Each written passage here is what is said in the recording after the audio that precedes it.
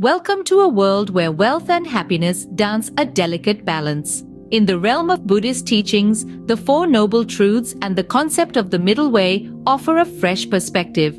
The first noble truth whispers of suffering, an inescapable part of life. This suffering can stem from many things, including the pursuit of wealth. It reminds us that material possessions alone cannot guarantee lasting joy. The second noble truth points to craving or attachment as the root of our suffering. Wealth can bind us to material possessions, creating a never-ending cycle of desire and discontent.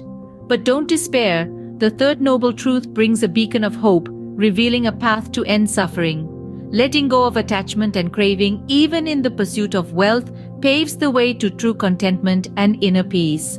The fourth noble truth presents the Eightfold Path, a guide to cultivate wisdom, ethical conduct, and mental discipline. A balance between material well-being and spiritual growth, reminiscent of the middle way. Remember, in Buddhism, wealth isn't condemned, but it takes a backseat to the pursuit of inner peace and liberation from suffering. True happiness blooms from qualities like generosity, compassion, wisdom, and not just from accumulating wealth. So, while wealth can provide for basic needs and support welfare, it's considered less significant than the deeper, enduring joy from spiritual growth and inner peace. Don't forget to subscribe, like, comment, and share. Your support fuels our journey.